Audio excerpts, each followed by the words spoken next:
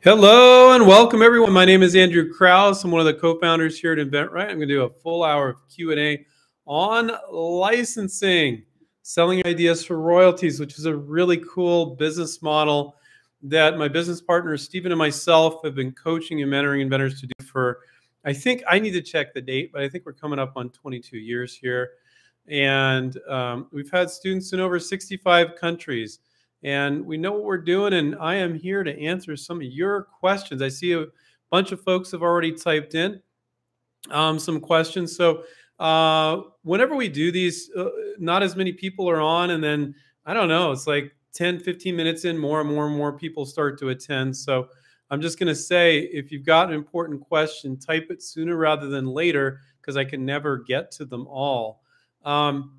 In the chat, I put some free resources on our website. So if you go to inventRight.com and you click on the little blue button in the upper right-hand corner, we have a ton of free resources. We have a webinar series we're doing all year long. We've got the YouTube show, tons of articles and other free resources. So the direct link is right there in the chat. I'll take you right to the free resources page. So let your friends and family or fellow inventors know about that. Just going to take a sip of water. I just got off a call, so I'm a little, just been talking a lot. I need a sip of water. All right, guys, let's get going. For those of you who don't know my style, I'm pretty fast and detail-oriented, so hopefully you guys appreciate that. I don't really have any complaints about that. My 2 cents is one person's handle, and regular said, yeah, and don't forget, it's not legal advice. So I always do a disclaimer. I always end up doing it around the middle. But anything I share with you today should not be considered legal advice. Please consult your attorney if you're looking for legal advice. But we're going to be offering you some good business advice. So let's jump in here. So just to be clear, for those of you that are new, what we guide people to do is licensing. So with licensing, you license your idea to a big company. You do not license to a retailer, although we do have one interesting question here about that I can answer. You license to a brand that sells at a retailer or the equivalent for a industrial product. So, and when you license your product to a brand, you don't ever say, I'm going to sell you my patent or something like that. And you don't really sell your invention. Licensing is essentially renting or leasing it. If they don't perform, they have to give it back to you. So never run around saying, I want to sell you my invention. It doesn't set the stage for proper negotiations, and it confuses people. You always use the word license. I know it's a little more sophisticated and you're not familiar with that term, but they're just going to think you really know your stuff and use that sort of terminology. And when you license to a company, as I always say, it's their money. You don't need to, anybody that's asking you for money, that's not a licensee. That's like an invention promotion company or a vendor or somebody. They won't be asking you for money, okay? Because these are large companies. They have a lot of money, they have employees, and they have distribution, which is what the point I was going to get to is it's their money, it's their workforce, and it's their distribution. If they're in 30,000 stores, hopefully you're in 30,000 stores. So you don't need to start a business. You don't need to raise money. You don't need to go on a silly show like Shark Tank. Oh, I just need the money. People think if I just get the money, everything will fall into place. It's like licensing is a hell of a lot sexier than Shark Tank, because with licensing, you get the money, the workforce, and the distribution. With Shark Tank, you're still running a business of some sort. You might run out of money, and they don't have distribution already. You know, so if you license your dog toy to a company, they have 80, 90 dog toys, and they're already in Petco and PetSmart and Rite Aid and another, maybe their Home Depot probably has a pet section. I'm just giving you some examples. Then when you license to that company, you are that company. Anyway, for those of you that have been here before, you don't need to listen to me ramble about benefits of licensing. But since we have new people all the time, I thought I would, man, am I going to need to wear my glasses today? I think I can read it if I sit back here.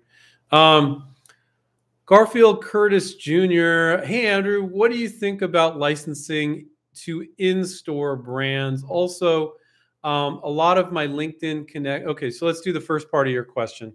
And what do I think about licensing to in-store brands? So sometimes you don't know it's an in-store brand. You're like, oh, there's Mainstays. Is it Mainstays a Walmart brand? I think it is. I don't know. It doesn't matter. But And you're like, I want to license to those guys because they're at Walmart. And you're like, oh crap, that's like Walmart themselves. Well, that's fine. But most of the time, they will not be into licensing because most in-store brands, it's not always true, and it's changing a little bit. But for the most part, Target's in-store brand or Walmart's in-store brand or Home Depot or wherever, they're just trying to reduce price on generic items. So, like it's a chair or a towel or something, and they just want to cut out the middleman and not buy from a brand, throw their old brand on there and make just a little bit more profit. So, they're not looking to innovate. They're looking to just make a little bit more profit with their in-store brand and on really things that they know everybody buys all the time.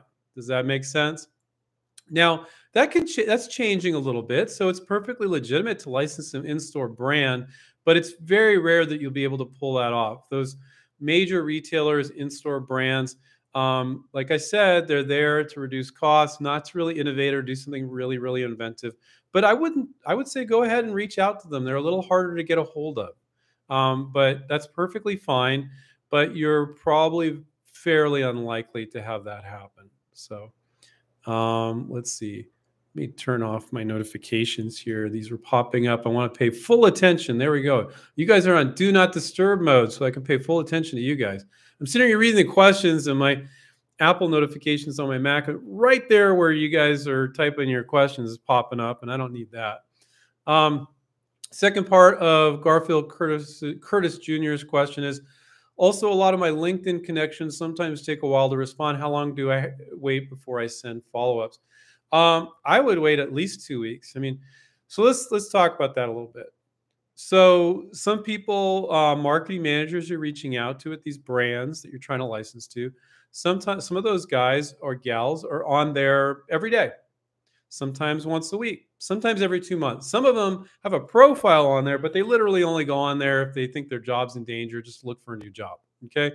So you're going to get a mixed bag of responsiveness. But man, like when we started InventRight 22 years ago, you didn't have LinkedIn. You didn't have any of this stuff. We were mailing sell sheets to people. It's ridiculous. We were going down to telling our students to go down, print up a bunch of color copies and mail this. And you wouldn't just mail one sell sheet to the inventor, but to the company, but you would mail like 10 so they could hand it out at a meeting, right?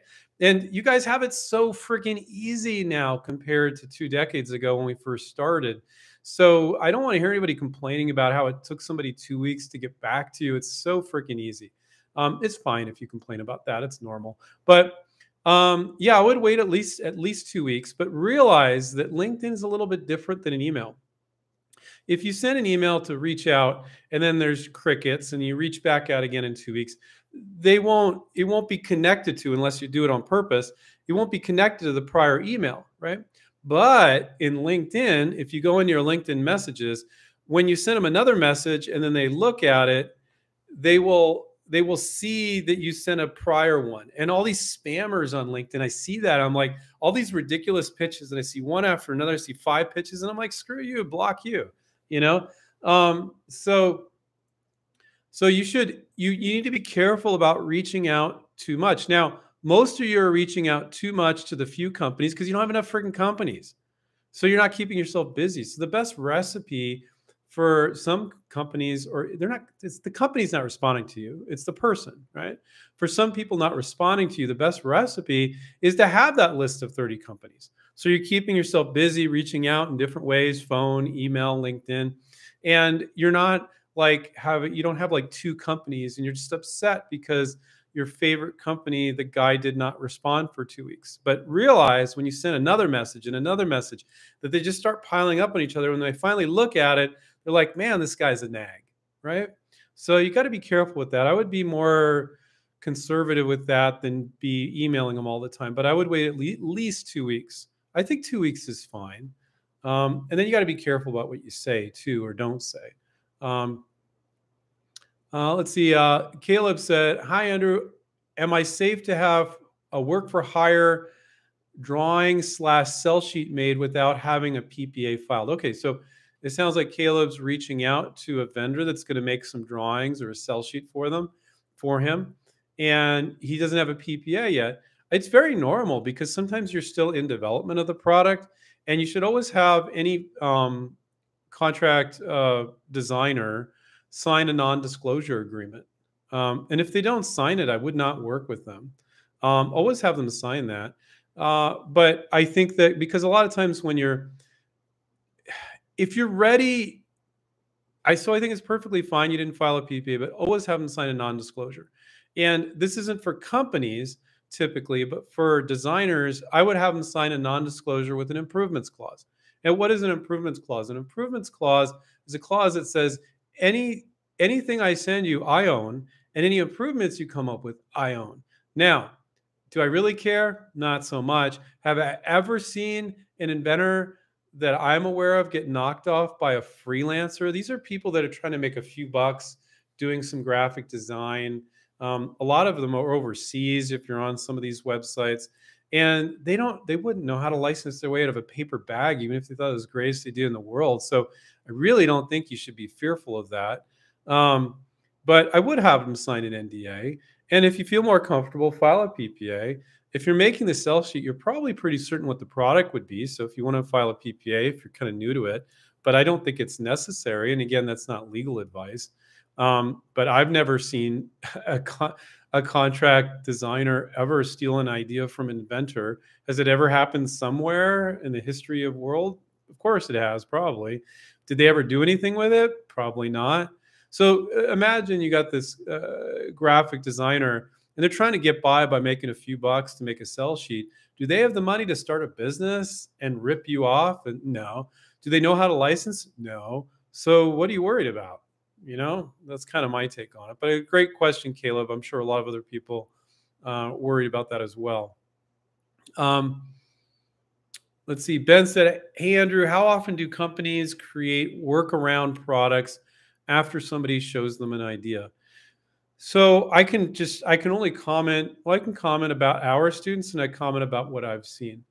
It seems like I cover this almost every Q&A session, though, but I think it's something that people are worried about. So I think it's always a good question. So I've never had one of our students get knocked off by a potential licensee, a brand that they submitted to in 21, 20, going on 22 years, ever. Now, our students conduct themselves professionally. They have a nice sell sheet. They don't have long rambling emails. They don't send 55 messages and say, "Are you ripping my idea off? I haven't heard back from you on LinkedIn." And so that's, I think, the reason why it hasn't happened to our students. Now, I've talked to some pretty crazy inventors that are not our students that have done some pretty crazy things. And I think I gave this example last time. I remember talking to a guy, I don't even remember his name or even what the product is, but I remember the call really well.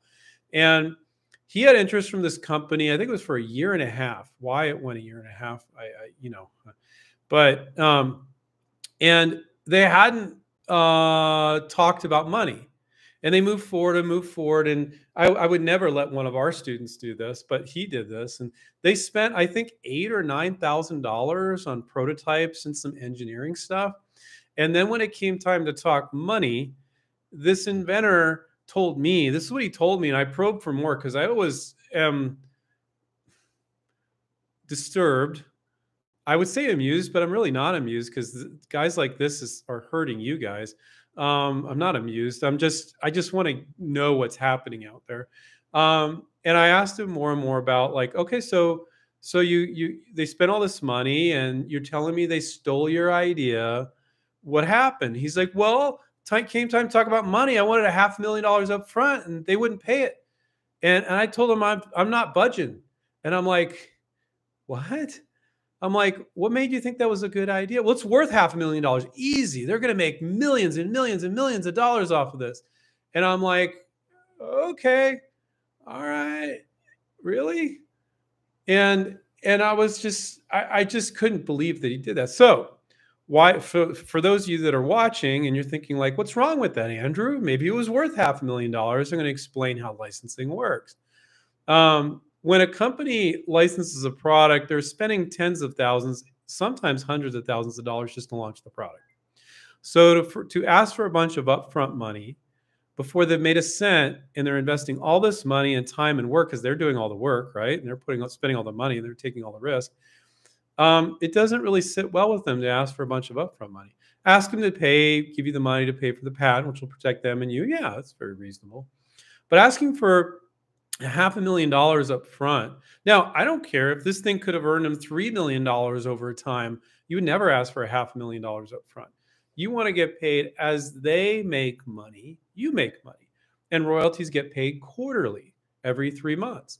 So as they make money, you make money. And as they make money, you get paid your royalties. And I'm not saying there aren't situations in which you get some upfront money, small amount of upfront money, maybe to pay for the patent, maybe it's an advance on royalties, but you're not asking for $500,000. I mean, if you're running a business and you have inventory and all that stuff, yeah, okay, they got to pay for that and distribution and all that, and they're buying your company or whatever. But the approach we teach is you're licensing literally with a virtual prototype or something. So asking them for a ton of upfront money is the best way to kill a deal. So getting back to Ben, do companies create workaround products after somebody shows them an idea? Now, this guy told me, I don't know what really happened, but because it wasn't a student of ours, we weren't guiding him, it was just a gentleman that called up. And he said that they worked around his product. Well, they'd spent like $8,000 on it. He insisted on a $500,000 up front, said he wasn't budging. And he told me some of the other wacky crap he said. And I'm like, and then he said, oh, and then they figured out another way around it. They figured out another way around me to do it a different way that didn't violate my patent. And I'm like, when somebody's that crazy, I try not to engage any more than just listening. And I'm like, oh, okay. But so that's an interesting little story there that hopefully kind of helps you guys get in the right mindset. I got some allergies, so if I'm itching my nose, I'm sorry. It's not really allergies. It was like, you know what it is? I ate a yogurt and I don't eat yogurt anymore. And then it started happening. So I got to stop eating yogurt. I'm not allergic to dairy. Anyway, maybe I am. I don't know. Chavez, I can't even pronounce the first part of it because it's just a bunch of random letters and numbers.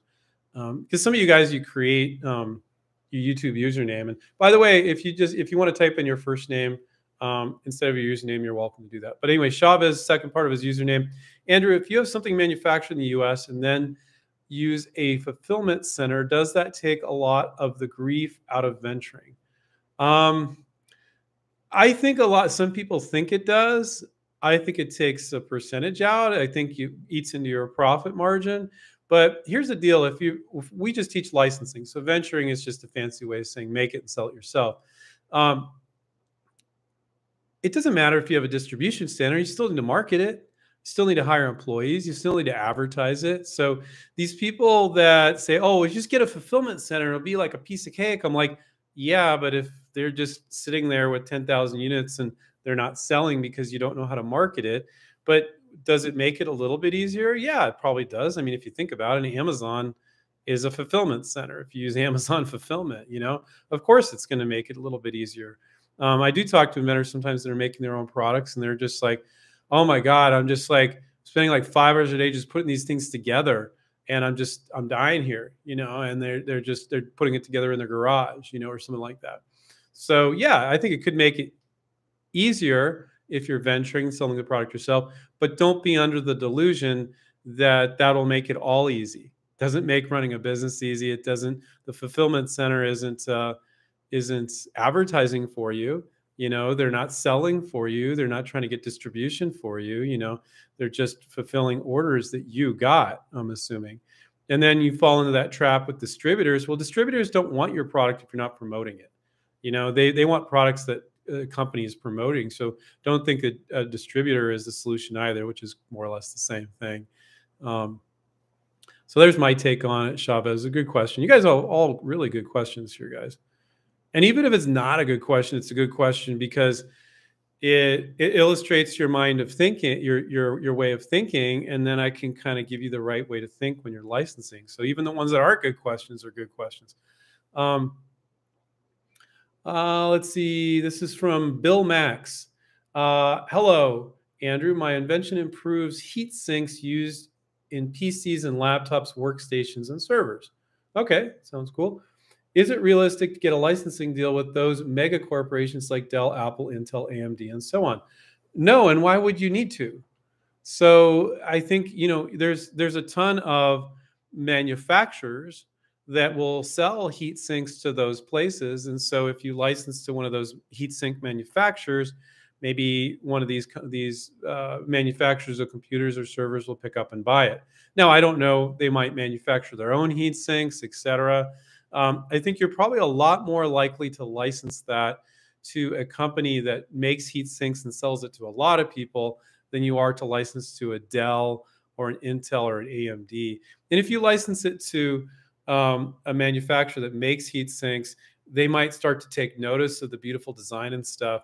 But companies like Dell, Apple, and Intel and AMD, and I could count them on like two hands and toes, like companies that are almost like too big to license to, like 3M, Procter and Gamble, Apple, Google. Good luck. Good luck. But who cares? There's tons of companies. Like we had one of our students not that long ago licensed to Conair. Conair is freaking huge, and they're in all the major big box retailers. So there's tons of brands that are in very large retailers that aren't a 3M or an Apple or a Google. Google's not in retailers, but you get the idea. So this disease, which as far as licensing goes, it is a disease. To think that, oh, here's my list: Apple, Google, and 3M. I'm like, no, you don't know how this works. So now I'm not saying you wouldn't reach out to them at some point, but I think you're a lot more likely to license it. There's a ton of companies that make heat sinks for lots of different applications. I would probably go for them, and I probably would hold back on sending to Dell, Apple, Intel, and AMD until you've gone to some of the other players, because when you're talking companies that big, and you don't hear me saying this almost ever, except for with companies that big, they might be more likely to figure out a way around you.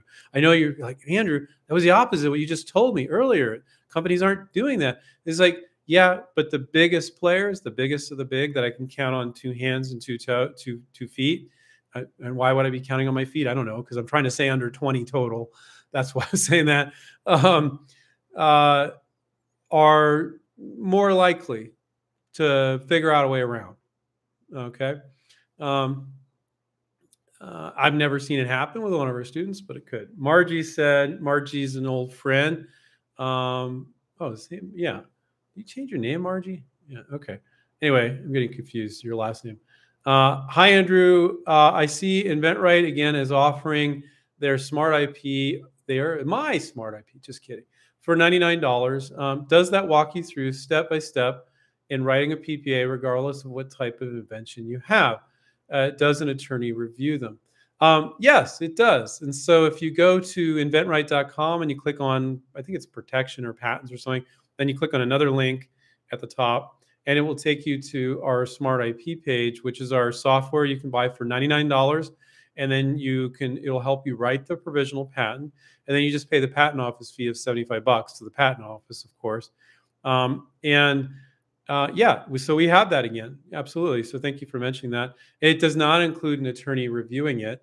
And, I'll tell you, a lot of attorneys, Steve and I have been talking about this lately. And as we're starting, it's not like we didn't know a lot of attorneys before, but as we start to investigate, a higher percentage of patent attorneys are not doing the right thing. Let's put it that way. They are not giving all the facts to inventors that are interested.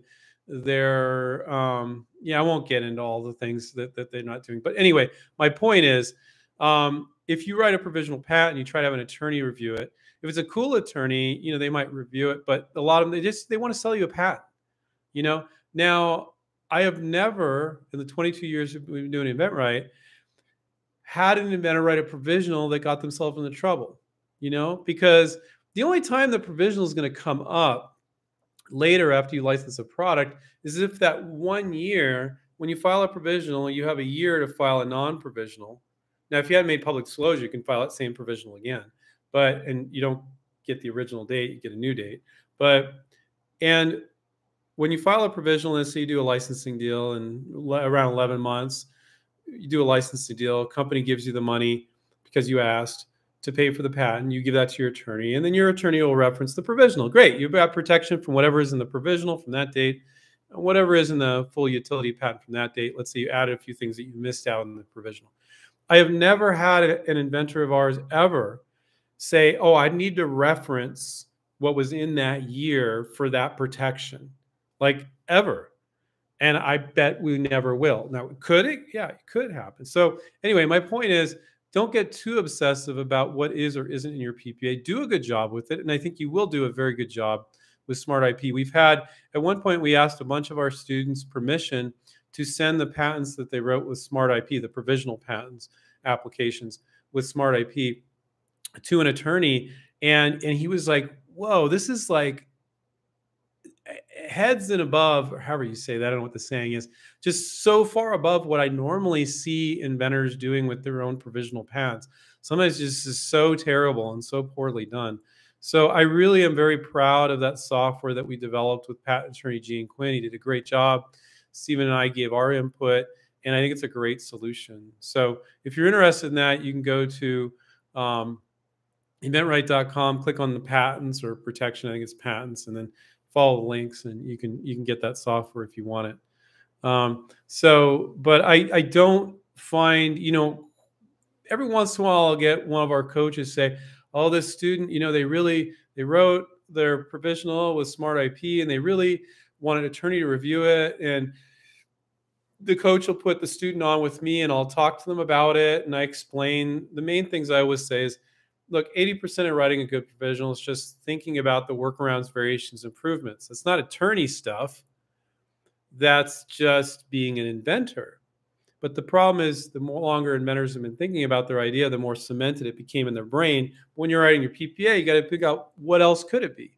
What's the other version that's 75% as good? Just as good as mine, but not the version I'm pitching.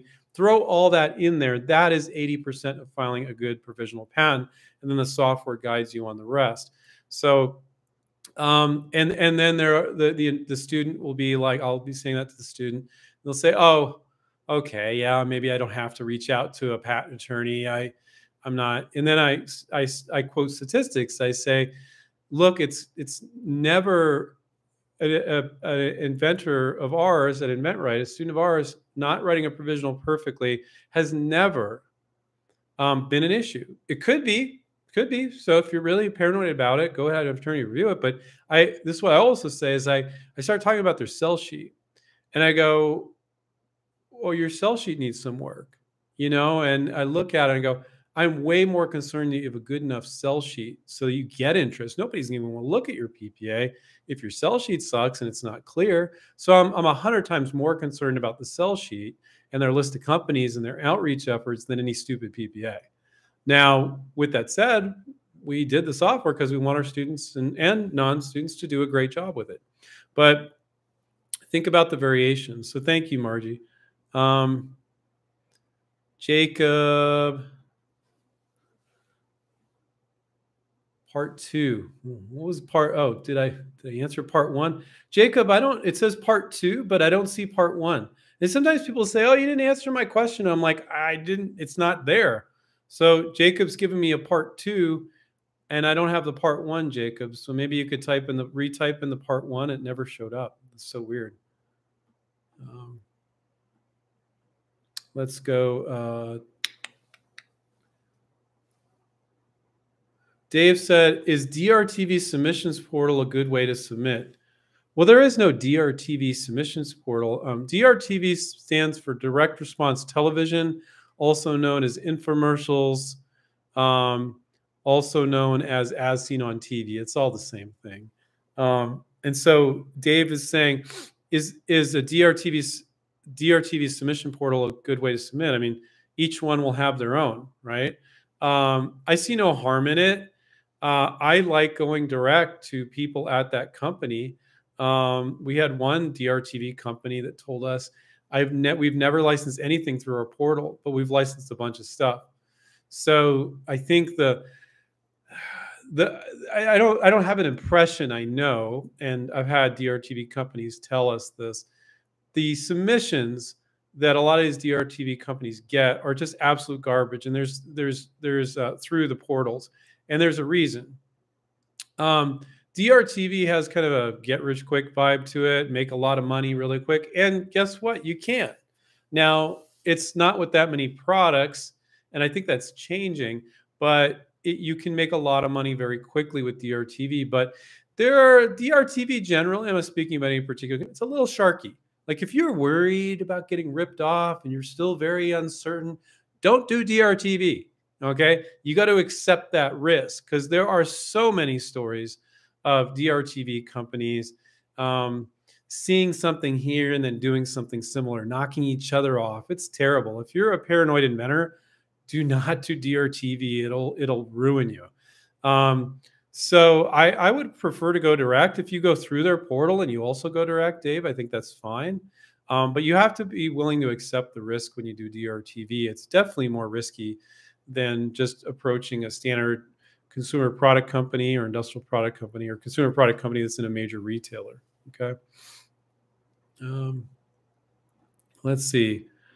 So just now, for those of you that are joining, I told everybody at the beginning, if you type stuff in soon, I'll get it. I think I'm just getting to the questions just like 10 minutes in right now. So for those of you that if I don't get to your question in the next 27 minutes, it's not my fault. You didn't show up early. You know, we have 60 people here now. At the beginning, we only have 15. That's perfectly fine. You don't have to join. But if I don't get to your question, don't get mad at me. It's free.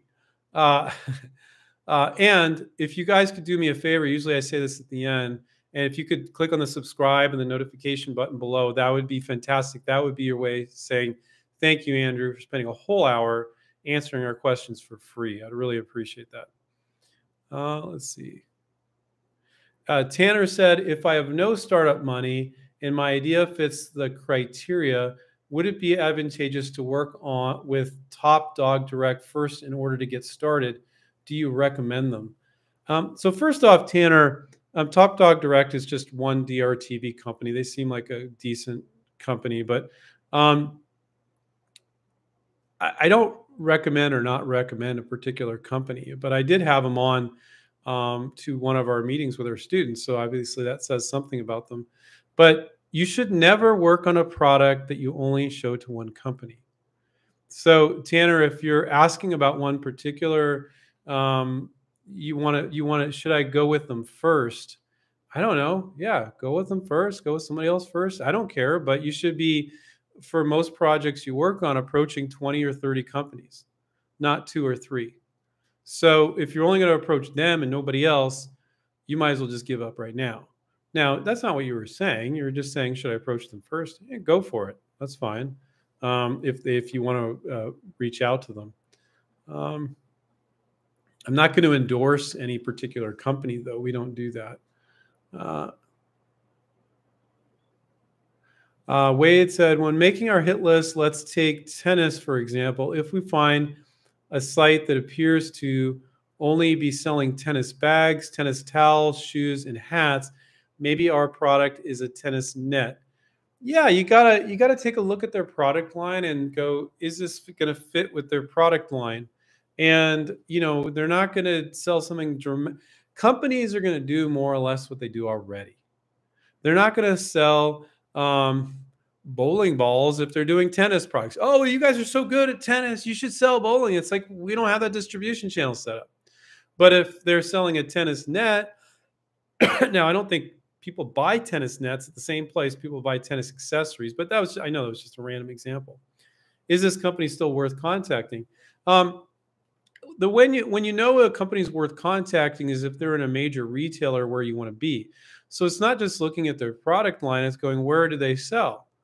And you can Google some of their products, or so that's the way to find out where they sell. You take some, if you found the company first, you could Google some of the products and see, oh, it's showing up here, here, here, major retailers. Yeah, okay, they're a big company, worth reaching out to, sell products in this space. My product would fit in with their product line. Yeah, you should call them. You could do the other way around too. You're in a major retailer, you see a product, then you Google it, you see, oh crap, it's showing up all these other places too.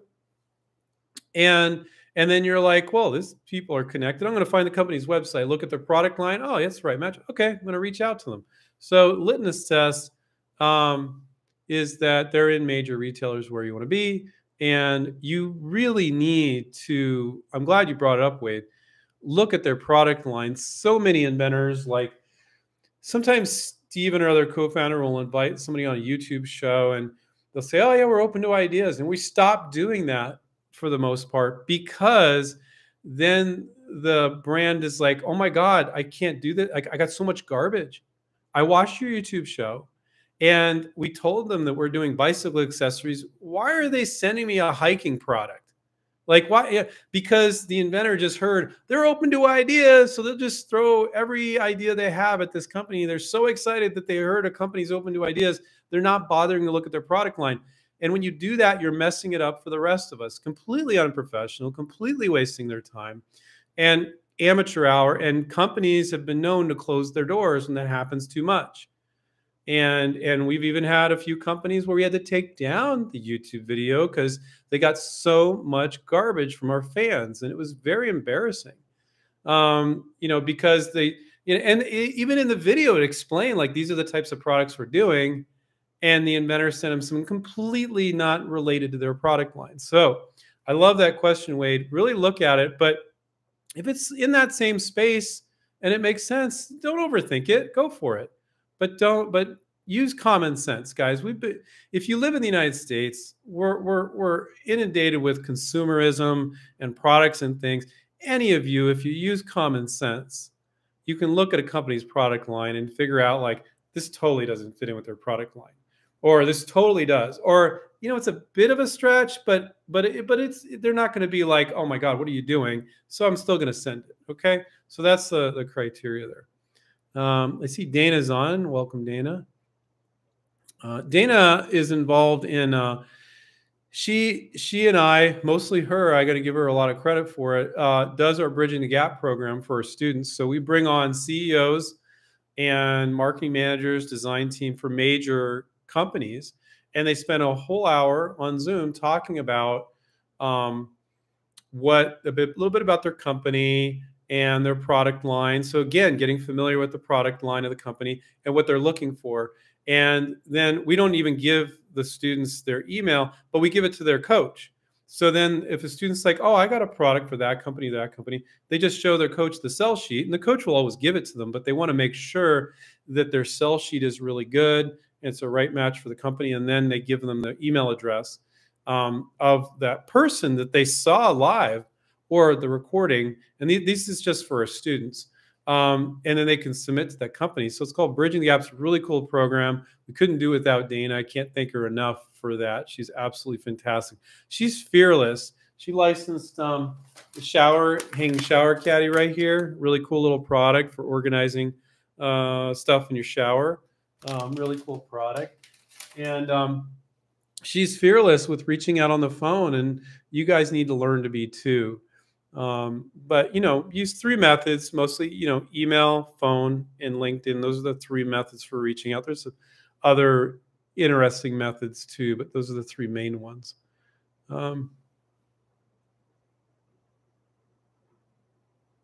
So RT said, hi Andrew, thanks for your time. Can a person file a PPA for a specific product, then another person attempt to file an actual patent for the same idea? Does that person who filed the patent supersede your PPA?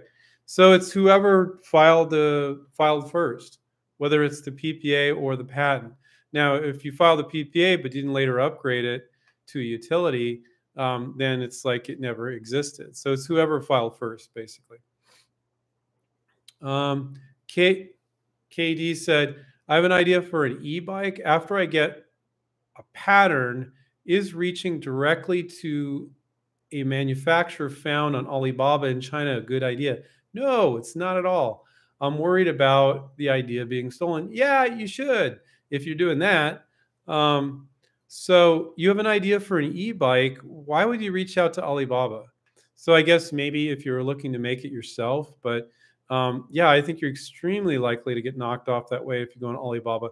I don't know if you guys know what Alibaba is, but it's a website with Chinese manufacturers, and you don't license to a Chinese company, guys. I mean, We did have this one Canadian student. He licensed to a Chinese company, and he showed them one camping product, and then they said, "What else you got? What else you got?" Well, and he ended up licensing a whole line of camping products to them. But that Chinese company had distribution in the United States and Canada. So they weren't just some contract manufacturer in China. They were a brand, and they really liked his product. They licensed a whole line of camping products from him. And then I had an Israeli student license an entirely new type of toilet to a Chinese company. But again, that Chinese company was selling toilets in, I think it was Home Depot or Lowe's, I forget which. So they had distribution. So you license the companies with distribution, not companies that could just make stuff. And those companies on Alibaba are contract manufacturers. They just make stuff. They don't market stuff. So yeah, that would be a really, really bad idea. Now, if you're going to make it yourself and sell it yourself, Katie, all those bicycles get made over in China. So you're going to have to do that. And you have to be really careful. Now, if you're licensing, you license to Specialized or one of these, that's a major bike company or one of these major bike companies, your new e-bike concept. And now when they go overseas, they're going to get a little bit more respect from either their own factory over there or their captive factory or factories they work with. And so then that's your form of protection if you're licensing. So Matt said, can a single PPA cover multiple items if each item has the same novel features? The PPA, there are no rules. So you could do that. It's just whether or not it's a good idea. I would personally, I'm not saying you should, I'm saying I would. If it's just a bunch of different features and it's different variations of it, yeah, that's very normal to do that. Sometimes people think like, oh, I got 3 versions of this. And so then I have to file 3 PPAs. I'm like, no, they're all related. Just throw it all in the same PPA. There's just different ways of doing it. But do you want to do a PPA? Oh, okay, for a kitchen cutting board and an e-bike in the same PPA? No, that's getting ridiculous. Don't do that. But you said they all have the same novel features, so I would go for it. Again, whatever I share with you today is not considered legal advice. Please consult an attorney if you're looking for legal advice. Okay, Tua said, hey, Andrew, would a product that's not fully refined and still has engineering problems to be solved, would that give reason to receive lower royalties? Okay, so not fully refined and still has engineering problems to be solved. It depends. I mean, it really depends. You're not even going to, here's the deal, the reality of it that I've noticed over the last 22 years of doing this is that you just want them to be able to make it. Whether your royalties will be lower because they figured out a bunch of stuff and you figured out this stuff, I wouldn't even worry about it. I would just see if you can figure it out with them. So if you couldn't figure a bunch of stuff out and you're like, I think they could figure it out, I think they'd be capable of that, well, then go for it and try to license it. And hopefully you can work with them and help them and they're figuring some stuff out and then they bounce it off you and you're like, oh, what about this or that? And you go working together. And then sometimes they're like, we don't have time to figure this out. You figure it out, but we like the product. And you got to be careful about that because sometimes they'll be like, an inventor will be like, oh, but I'm gonna have to spend $30,000 figuring out the engineering on this. And it's like, I don't know if that's worth it. And you could go back and they're like, yeah, nah, you don't want to do that. But if there's some simple things you can do to talk to some people, get some samples, figure samples of things that are working, and then say, oh, no, I think it can be done because of this, then that's fine. But I wouldn't really worry about it being a lower royalty rate. I think that's a silly thing to worry about. I think you're trying to license a product. And if it's a lower royalty rate because they had to do a ton of work, well, okay, it's all negotiable. So what I can tell you is I really don't, this is probably going to be more helpful to you and everybody else. I really don't see the negotiations that our negotiation coach Paul does, companies beating our students down because the company needed to do a bunch of work to figure this or that out. I really don't see that happening. I'm sure it has happened, but I don't see that happening regularly. Like, oh, you wanted to get a 7% royalty and they beat you down to 2 because you didn't have this, this, and this, and you did a bunch of work. I just don't see that as a common thing. And our students are closing deals all the time. So maybe that's helpful to what you're worried about. I'm more concerned about them being able to figure it out and being able to make it at a reasonable price, and you being able to help them or them being able to figure it out and working on it so that a deal could be done. Not that the royalty rate would be lower. But it's like I said, these are all good questions. Paula said, question, under what circumstances is a 3D rendered image preferred to a Frankenstein image on a cell sheet? Frankenstein image, okay. So what she's kind of saying is doing this beautiful 3D rendering as opposed to like hacking something together in Photoshop, where you're like taking this product and then you're kind of gluing it to this product in Photoshop or something. It really depends on how good it looks. I think the 3D rendering is going to be much better. I think that people's standards these days and also what you're capable of hiring out at a very reasonable price is amazing these days. So why put something together that looks Frankenstein? Now, Frankensteining a physical product, that's a common thing to do, but Frankensteining whatever you're showing them so it looks like amateur hour and it looks embarrassing, it's probably not a good idea. Let's see. But it all depends on how good it looks, right? So, okay. Well, I did RT, so let's get to somebody that I haven't touched yet. Let's see. Mike said, you are right. We do have it easy in this highly connected age. Also easy to mess up big time because the internet never forgets. Meh. Yeah, the internet never forgets. People forget, though. You could send a stupid email to somebody and they might not remember it. But like I said earlier in the chat, if you send a LinkedIn message, every time you send them another LinkedIn message, they're going to see all the prior LinkedIn messages. And so the internet is reminding the marketing manager that you sent a stupid message before and 3 more, and now you're sending another one. So it's a good point, Mike. I like that point. At the same time, most inventors rip themselves off out of their own fear if you never reach out to anybody and never say anything. But if you have no idea what's appropriate or you just are making it up, a lot of inventors think this and that's appropriate. And then we look at it, we're like, what made you think that that was the right thing to send? They're like, oh, it just makes sense. Makes sense, right? And they're like, no, it makes no sense. Who told you that? And for some reason with licensing, people make all these assumptions, and with inventing. And in other areas, like you wouldn't assume how to fix a pipe or be a plumber and go, well, I'm just going to do this. You'd look it up a little bit, right? Like I fix stuff around the house all the time and I look it up. I do stuff I haven't done before, but for some reason people don't do that. But you guys are here. You guys are doing it. So good for you because you're doing this Q&A. Let's see.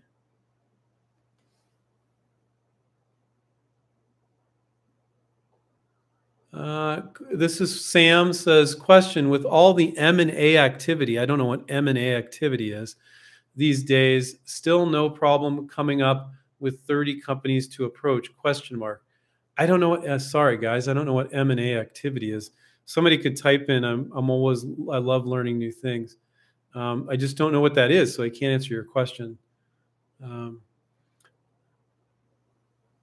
Oh, merger and acquisition.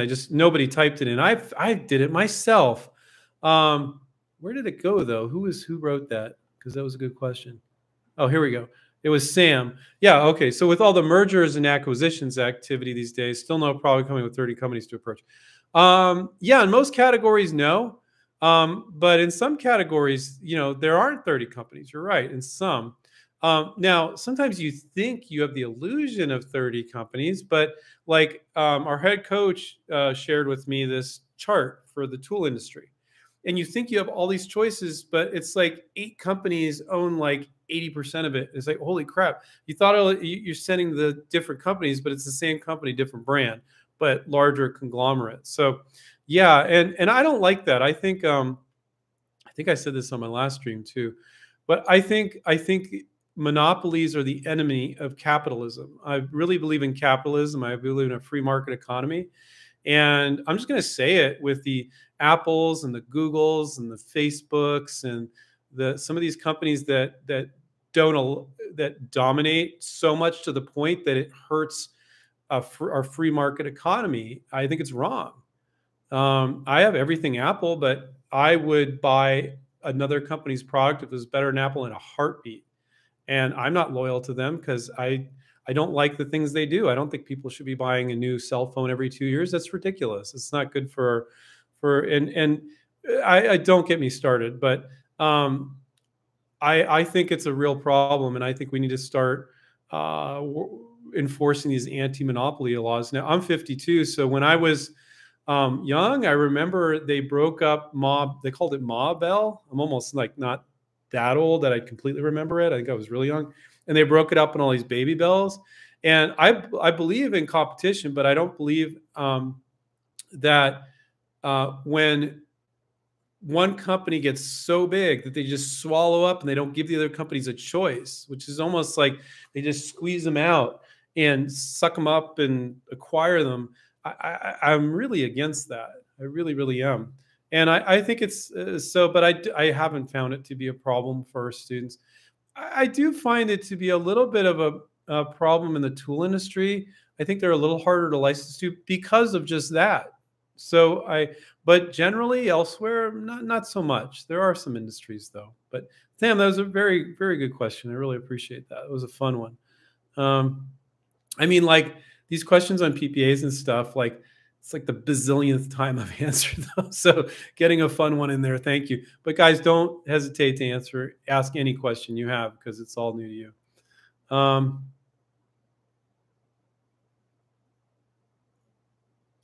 DWC said, oh, Dave said, his name's Dave. Hi, Andrew. Heard Stephen Keys say, that's our other co-founder, if you send a physical prototype to a company, they often lose it. Any suggestions? Yes, they do often lose it. They lose it, they break it.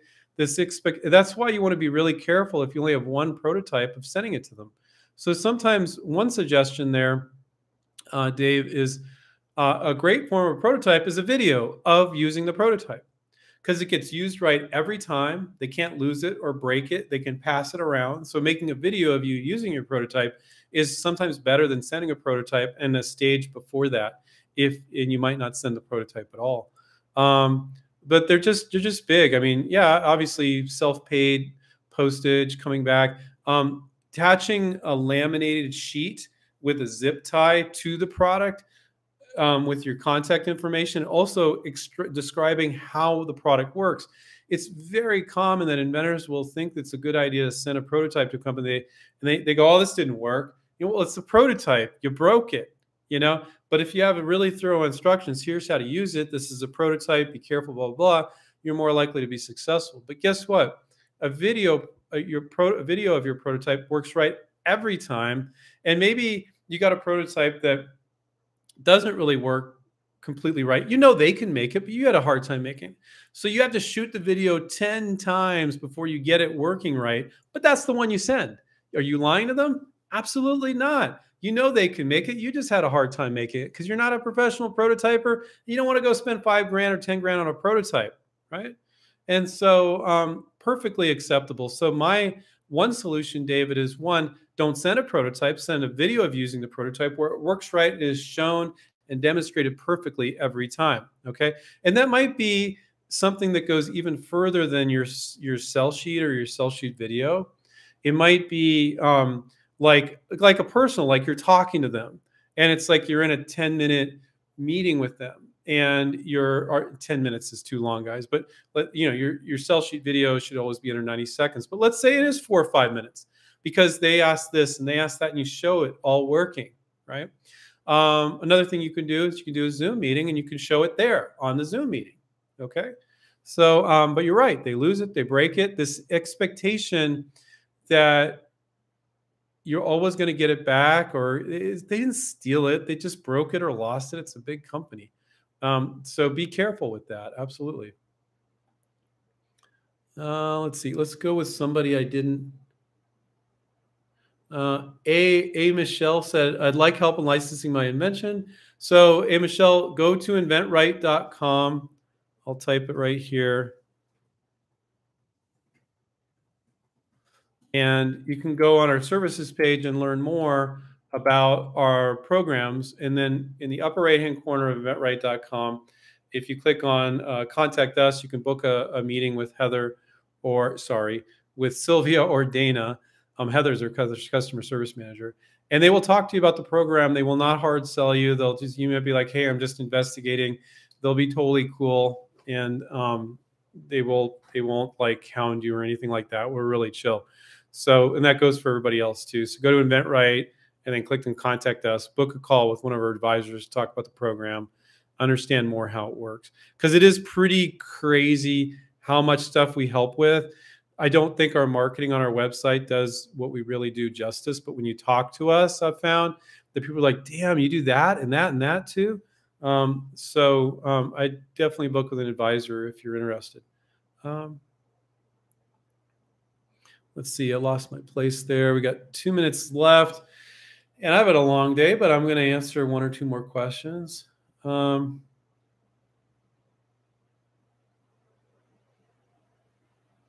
don't know what Donovan's talking about. Donovan said, sorry, I'm trying to figure out how to respond. What do you mean, what field I am in? Sorry, I don't know who you're talking to, Donovan. That's very confusing. Oh, any hardware or tool companies you could recommend?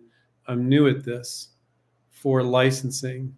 I explained at the top of the hour about a little bit about how to find companies in response to some questions. So if you want to go back and watch the replay, I would do that.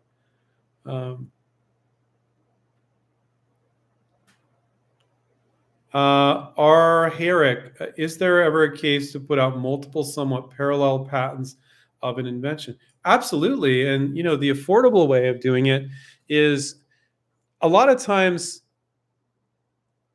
when you approach companies, you're not done inventing. They're going to present problems.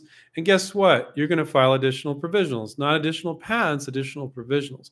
So you file the provisional, they present a problem. You're like, oh, that's interesting. I've got a solution for that. Oh, but before I show it to them, I'm going to file another provisional for $75, not another 10 grand or however much you want to spend on a patent. So it's very, I don't know what you mean by parallel or Herrick, but it's normal to file multiple provisionals and then, you know, then later file utility and reference those multiple provisionals, and it's cost effective too. I don't know what you mean by parallel patents without talking about the product. I couldn't really get into the specifics of that. I'm skipping over some folks here because I want to get to people that I haven't done any questions from. Brandon said marketing and advertising ? Maybe that was in response to something earlier. But Brandon, when you're licensing, your marketing is your sell sheet, and you're showing your potential licensee, the company you're trying to license to, how they would advertise. And I don't know if that was your question. Maybe that was. Sometimes when you type in questions in real time, and I'm just going, I'm not gonna know. But the marketing and advertising is very important, and it's not for the company; it's for their customer. You want them to see it and go, "Oh, if my customer saw this, they would want that." Okay. Oh, it was in.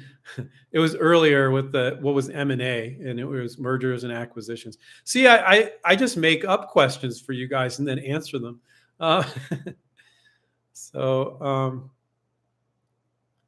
Southbound Cowboys. I have a meeting with a rather large company for a baby proofing product. I only have a homemade video, only showing the functionality of a kind of Frankenstein prototype without a script or CAD file. So you have a meeting. So, you know, I don't know. So the question is, do you have a meeting because they saw your marketing piece? Because that's the way you should do it. So you don't try to get meetings with companies, guys. You won't get them. So you get a meeting with a company after they've seen your product and they're intrigued by your video or your sell sheet that is an advertisement showing your product. So Scout Bodum Cowboy. I can't even pronounce it. But anyway, Cowboy is your handle. If you got a meeting and they haven't seen your product yet, okay, great. I'm kind of a little worried. Like anybody that would meet with an inventor without knowing what the product is first, they got too much time on their hands. Like they're probably not worth talking to. I'm exaggerating to make a point. Now, if they saw your product, great. No, but that's fine. If they saw your sell sheet and they're intrigued, they want to talk more, great. You need to know how to handle yourself on that call. What I'm showing them, given that I've made revisions from my PPA, you know, I don't know. You know, you have a problem. I'm getting tired here, guys. But it depends. Did they see something and want to meet with you, or did you just ask for a meeting? If you guys are running around asking for meetings, you're wasting people's time. That is completely and utterly disrespectful of their time. And I get some old school guys that want to do that, and I'm like, dude, that's not how it's done.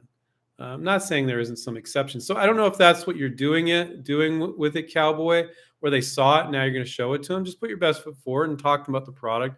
I would stick with talking about the product. I wouldn't just throw out, well, I heard Andrew and Steven say common royalties is 5%. When they say, what am I looking for? And I say 5%, don't do that to yourself. Saying you're looking for a licensing deal and a small royalty. So when they make money, you make money. Of course, their reaction is going to be, what would that royalty be? And you say, well, it all depends on what you do with the product, and talk about that later. But let's talk about the product now, you know, if you're interested in it. All right, guys. I'm 3 minutes over. I got to almost everybody, but I didn't get to everybody. But again, if you want to get your question answered, show up sooner rather than later. Please help me out. Personally, spent a whole hour answering you guys' questions. Subscribe down below. Hit the notification button, that little bell on the subscribe button. Watch a bunch of our videos. And if you like them, like them. If you don't, you don't. And that's the way you can say thank you to me. And if you guys are interested in getting more help, you're still struggling, feeling like you're going in circles still, which is probably most of you, book an appointment with us to talk about our coaching, just to learn about it. And we'll show you how it works. And then you can decide if it's right for you. Also, check out our free resources. I put it at the beginning. If you go to inventRight.com and then you click on the free resources in the upper right-hand corner of our site, ton of free resources. We're known for that, so take advantage of that. And I remind everybody, take care, keep inventing. Brandon, thank you. Everybody, thank you for thanks for doing this. How can I learn about live future videos in advance? So Brandon, I do this every Monday at 4 Pacific. So convert to your time zone. But the way you learn about it is click on the subscribe button, and then you get notified. But no, it's every Monday at 4 p.m. Pacific. Probably won't do this forever, but I don't have any plans for not doing the Monday Q&A. We've been around for 22 years, so check it out. All right, see you guys. Bye.